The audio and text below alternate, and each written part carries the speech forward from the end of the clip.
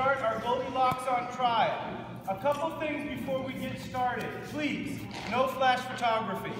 Please turn off all cell phone ringers so that our cast is not distracted and your other audience members aren't either. Before I go any further, I wanted to recognize my co-director for the lottery, Mason Grider, a student here at NECP. Come on up, Mason. Don't be shy.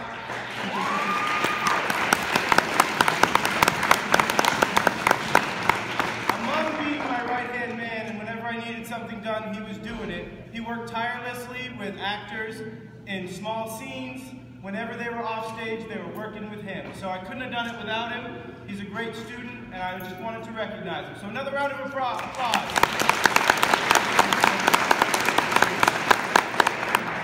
All right, guys, here we go.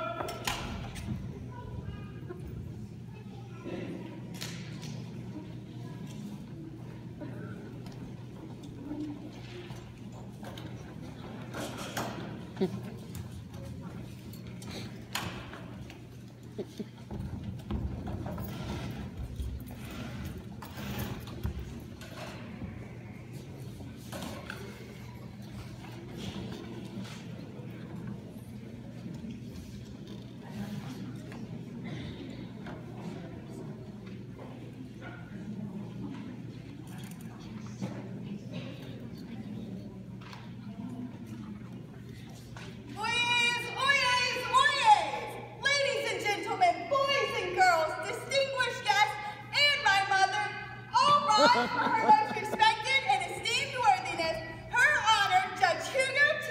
Wallaby, presiding judge of this here case.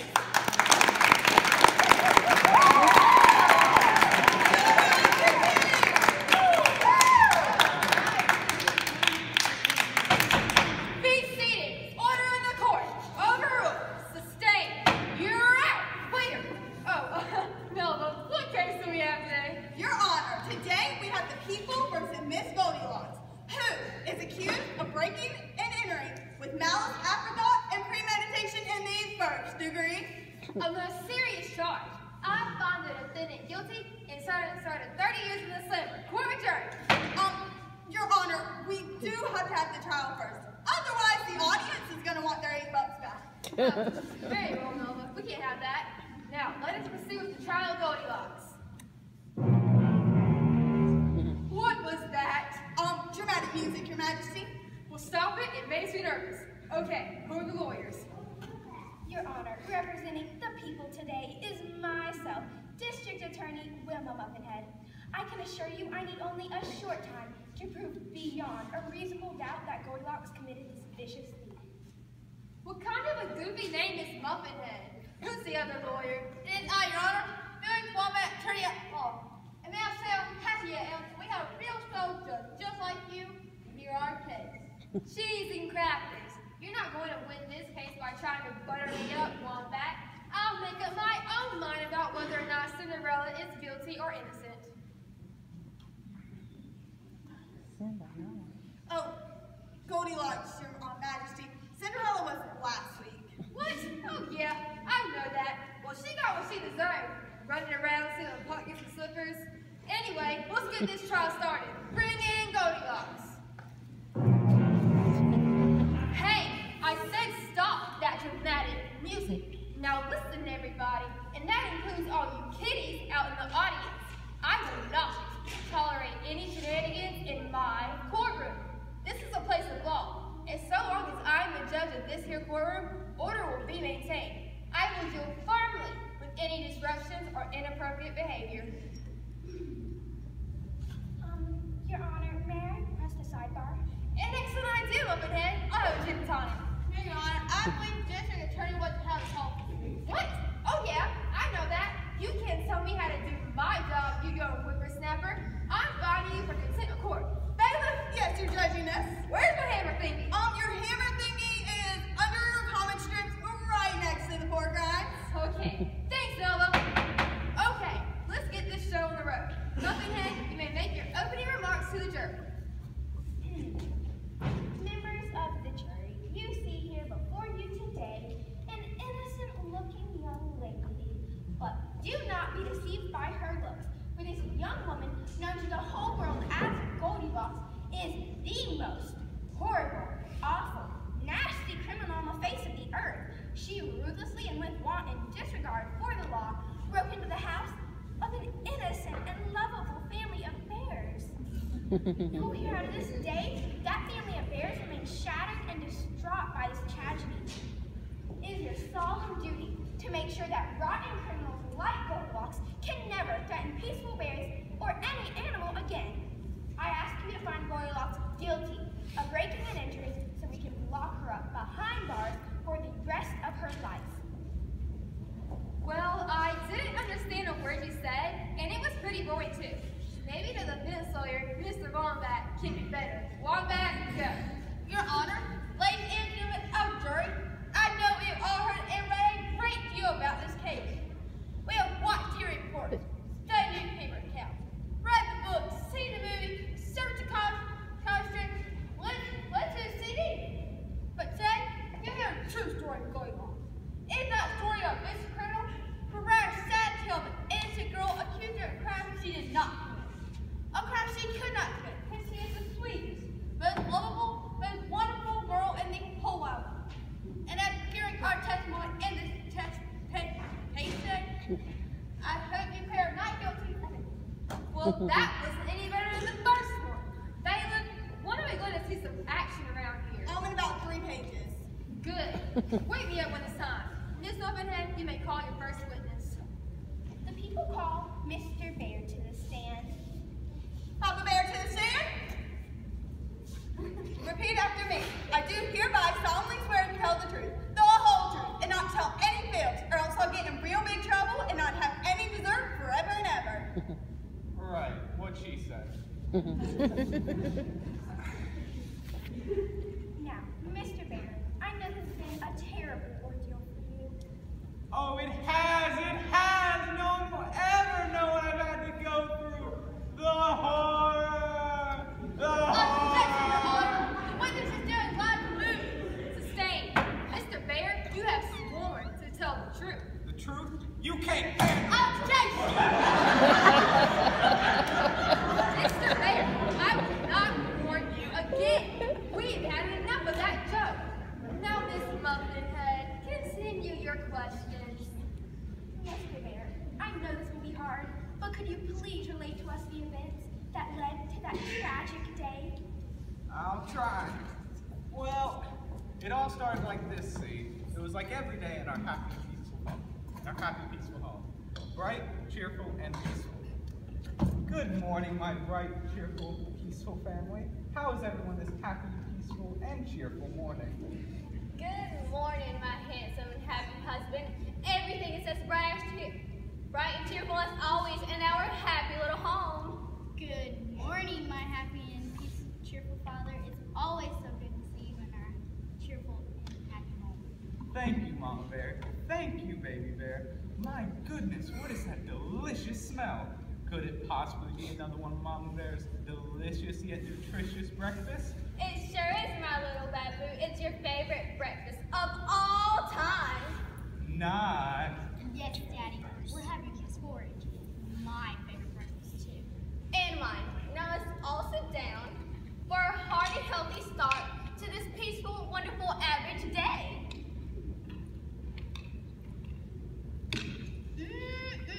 This is about the best porridge I've ever tasted. She's sure right, honey. Nobody makes porridge as good as you. It's just perfect. Oh, pshaw, you two are just being silly, but I have to admit, it is rather tasty if I do say so myself. Gosh, I sure am glad we're all a happy and peaceful family, and nothing horrible is going to happen today to forever change our lives in a horrible and awful manner, no matter how much money we win in the lawsuit. You said it, Pumpkin. And that was how the whole tragic day started. If only I'd known what lay ahead. I know, Papa Bear, we all share your pain. We have no further questions for this unfortunate soul. Mr. Wombat, you may cross-examine. Papa Bear, isn't it your testimony that on the morning of March 24th, you and your family had nice, peaceful breakfast of yummy porridge? Yes, it was the last peaceful day we've had since then. Thank you, Papa Bear. You may stay step down. I have no further questions for you. Mr. Wombat, am I to understand that you have no further questions of this witness? No, Your Honor. For you see, I have a surprise witness that will prove to you that Papa Bear is a liar. You can't call me a liar. I'll sue you, you shyster. Order, order! Very well, you may step down, Mr. Bear. Mr. Wombat, you may call your first witness. Thank you, Your Honor. The defense called to stand Miss Baby Bear. Do you swear to tell the truth, and in that telling of the truth, not to tell anything that can be misconstrued as the truth, or any proximity thereof, so help yourself? As if. Miss Bear? I prefer Ms. Bear, and please don't refer me as Baby. I use the name Tiffany. That's with 2 I's. Yes, well, Miss Tiffany here. Did you hear your father, Mr. Bear's testimony as to the event of the alleged break-in? And do you in fact concur of his count of which said event? Huh? What your father said, true or not? No, it's lies, I tell you. It's all lies. It never happened that way. Order, order, order in this court!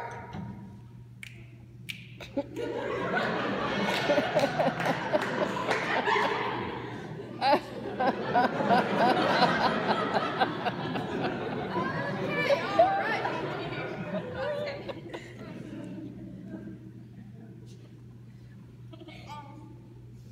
Now, how about I just, can I keep on going, please? Sure, yes. Please go ahead, Mr. Wombat. Thank you. So, could you please tell what actually happened that day? I'd be happy to.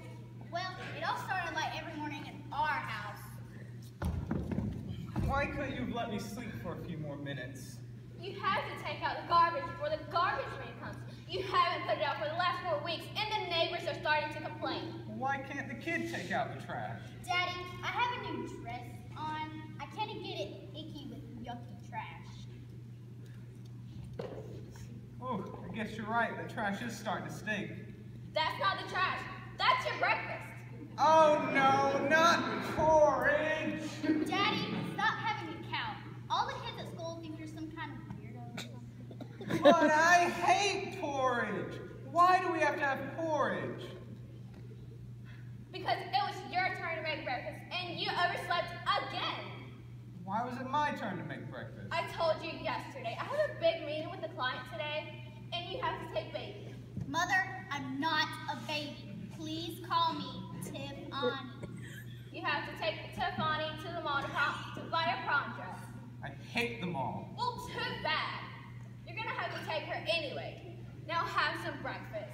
I have to be at the subway by 7, and traffic is miserable this morning. I hate porridge. Why can't we have some bacon, or sausage, or ham, or a nice steak and some fried eggs? Daddy, you know I'm a vegetarian. I don't believe in eating animals. You're a bear. That's what bears do. We eat animals. Daddy, you're nuts. Anyway, Papa, you know what Dr. Cross Date said about your cholesterol. Porridge is fat-free and has a lot of fiber for you know what. Now let's all sit down. Ah, it's too hot. How many times have I told you not to cook it in the microwave? Mine is gone cold. How many times have I asked you to fix that thing? Baby, I mean Tiffany, how's yours? Mom, I can't eat. I'll get too fat. But sweetie, you have to eat something. Mother. Oh, for the love of Mike, can't we just cook some leftover pizza?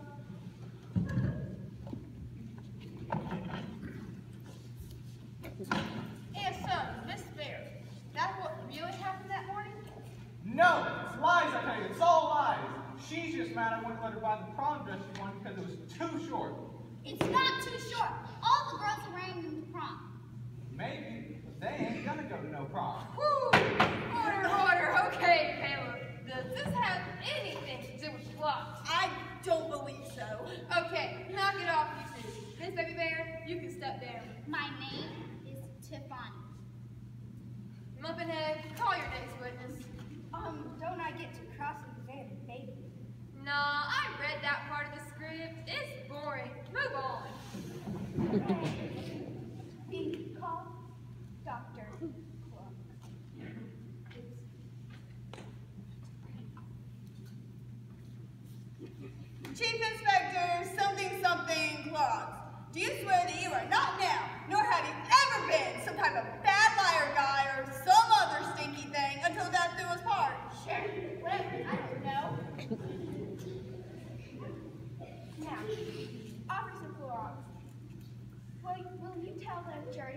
are stationed and what your duties are? Certainly. I am currently stationed at the 15th Precinct, which is located in the Enchanted Forest just north of the Magic Castle. I am in charge of investigating all crimes involving dragons, evil sorcerers, fairy godmothers, talking animals, and professional athletes. And can you tell the jury what happened on the morning of March 24th? I was returning to your precinct after investigating a report of a wolf across the river carrying goodies, and I passed residents with 3 bears. At that point, I heard a great commotion. Help! Help! It's the communists! It's the communists! Call 911! Call the Marines! Call the Air Force! Call Oprah! Calm yourself, calm yourself, madam. I'm a policeman person. Otherwise, I almost protected your property. Now, is there a problem? Yes, the communists have invaded my house. Communists? Maybe not the communists, maybe the Imperial Stormtroopers or the Wicked Witch of the West, or Godzilla, or liberals, but somebody has invaded my house. Oh, take a chill, mother. Besides, it's not like we have insurance. And I checked all my CDs. They're all right. Mama! Mama! There's a strange blonde girl in our bed. Objection! This is supposed to be a children's show. Steve, we don't want any articles about us in newspapers. Papa Bear, reprint some last statement.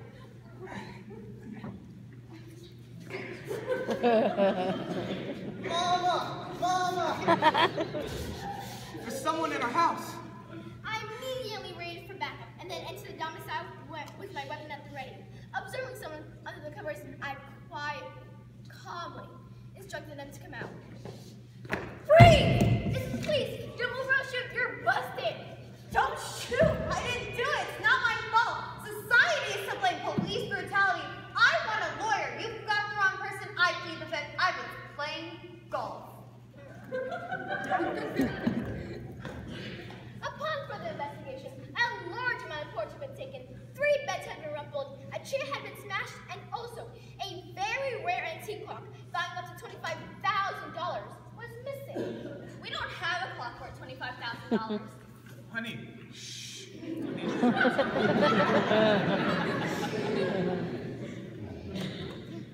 Thank you for your brave and true testimony, Officer Cora. I speak for all of us when I say thank you. Your witness. Officer Clorox. Isn't it true? Isn't it true that on the morning of March 24th, just 30 minutes before you grabbed at the Bears Cottage, you were in fact at a home cut of donuts? Well, yes, I did stop there for a quick bite. In fact, officer, I have a here sworn statement from Mr. Hubert Billing, attesting to the fact that you ate 13 dozen donuts in a span of 30 minutes. Isn't that true? Well, I wasn't really keeping track. Is it true or not? It's true! It's true! I'm addicted to donuts! I'm addicted to donuts! And isn't it true that you're so filled with cream filling, lemon filling, chocolate frosted sprinkles, and little tiny coconut things, you're unable to button up your pants? It's all lies, man! All lies! And isn't it true that you're so filled with junk food, you can't even remember what happened that day? No, I tell you, she did it! She did it! No further questions. You may step down, officer. Say, do you have any maple donuts on you? Oops, sorry, bailiff. I'm hungry. How about some Cokes and barbecue potato chips? Your Honor, I really must object. On what grounds? I really hate barbecue potato chips. Overruled. Go, bailiff. And I want the root beer, but not the gross kind.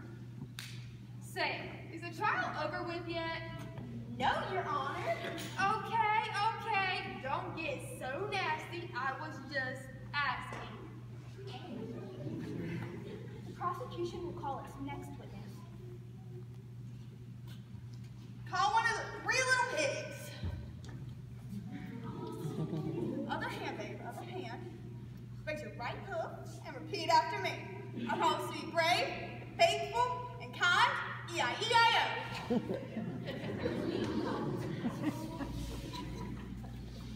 Would you please state your name for the court, please? I am one of the 3 little pigs. And which pig are you? I'm the one who did not get eaten by the wolf. Very well, Mr. Pig, who did not get eaten by the wolf? Can you tell the jury what happened the night just before the break-in took place? Sure. She came to my restaurant. I don't remember. Anyway, she came in about 7 o'clock on the night of the 23rd. Say, give me 4 or 5 racks of ribs to go, and make it snap you ain't got all night. Beef or pork ribs? Which do you recommend? Personally, I prefer the beef ribs. Okay, give me 5 racks of the beef ribs, 3 racks of the pork ribs, 6 pounds of coleslaw, and 10 pounds of the baked beans. Wow, that must be some party you're throwing. What party? That's my dinner? You can't eat all that food yourself. You'll explode, especially with 10 pounds of beans. Hey, mind your own business, pig. I'm a growing girl. Speaking of food, any place around here a girl can get a decent breakfast in the morning? Well, there's Rapunzel's Hippo Donuts. Nah, I hate donuts. Besides, there's too many coppers hanging around them donut shops, if you catch my drift. Nah, what I really like in the morning is a nice, big, fat bowl of porridge. Any place around here a girl can get a decent porridge? No man, no place around here. I think I'll have to do without the porridge. Don't sweat it, Porky. I usually gets what I want. One way or another, I'll get my porridge all right. Sure, what's up? $86.87 for the ribs. Geez, fanboy. I seems to be a little short on cash right now. Tell you what, I'll pay you later. So long, sucker! Stop, Pete! Then she ran out with my ribs. My brother's ribs to be exact. And is this woman who took your ribs and talked to you about the porridge in this courtroom right now? Yes, she did. Would you point her out at the court, please? That's her, it's the defendant, it's Goldilocks, she's the one. It's lies, I tell you, it's all lies. Order, order, order in the car, order in the car! Hey, Melba, that's my job! You're just the hired help! Oh, you're magnificent! Your Honor, the prosecution rests. Very well. I find the defendant guilty and sentence her to 100 years of hard labor. The defense passes in this case. Do we really have to? Yeah, we kind of do.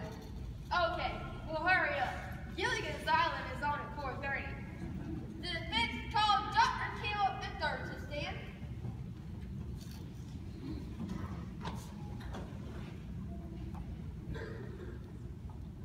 Lean to the left, lean to the right, stand up, sit down, fight, fight, fight. I do. Dr. Kinsley, you're an expert witness. You used to work in the FBI crime lab. Isn't that correct? Yes, that is entirely correct. And what exactly are you an expert in? I'm an expert in testing and analyzing porridge. And did you, in fact, test and analyze the porridge that found in Bear's house on the day of the crime? Yes, and I have set up a demonstration to explain my findings. As you can see, I have the 3 samples of porridge taken from the bear's house by Officer Cora. And what exactly did your experiment show? Well, as you can see, by this chart, the temperature of the porridge is directly converse to the enzymes produced by the saliva typically found in a bear of middle age when exposed to sudden climatic fluctuations. Could you explain that a little bit more clearly? No, I couldn't, but I could demonstrate what I discovered. Very well, Doctor. Please proceed. Well, Papa Bear testified that his porridge was perfect, but if you taste this porridge, you can see why this couldn't be true. That's disgusting. It tastes like rotten. Exactly. It is rotten. Then why'd you have me eat it? You said to do my demonstration. Now the fact that this porridge has gone rotten and is making you sick proves that it was cooked too hot when it was served. Otherwise, the filthy germs and bacteria could not have grown. Now, if you'll taste Mama's porridge. This worse than the first. Correct, because Mama Bear's porridge was cooked too cold. It has all of these little green bugs in it and these slimy things that smell bad. Therefore, we have proof that Papa Bear was lying about his porridge being perfect. Mr. Wombat, are you okay? You don't look well. Your